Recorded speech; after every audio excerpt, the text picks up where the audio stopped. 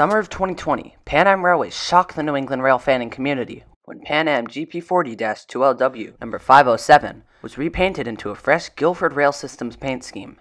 Guilford Rail Systems is the predecessor of Pan Am, and many of Pan Am's old locomotives still ship the old Guilford paint scheme. In 1998, Guilford bought the name, logo, and colors of Pan American World Airways. They began repainting their locomotives into their own rendition of the Pan Am paint scheme. Among others, 507 was painted into Pan Am's blue paint scheme, which is why rail fans were surprised to see 507 back in its old Guilford scheme. One of the points of interest on the Guilford scheme painted on 507 is the statement EL88, which was written under the American flag on both sides of the locomotive. However, the writing was taken off after its first few months in service.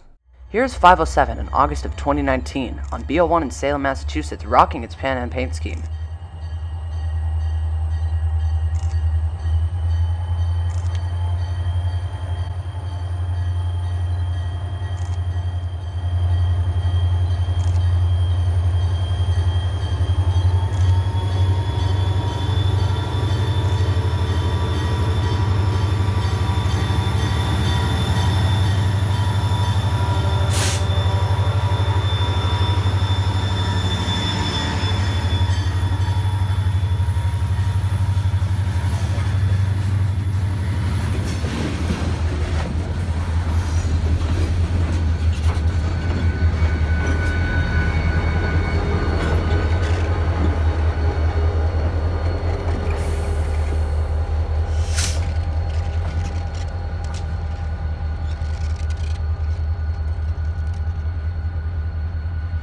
Here is 507 after being repainted into the Guilford scheme on BL1 in Swampscott.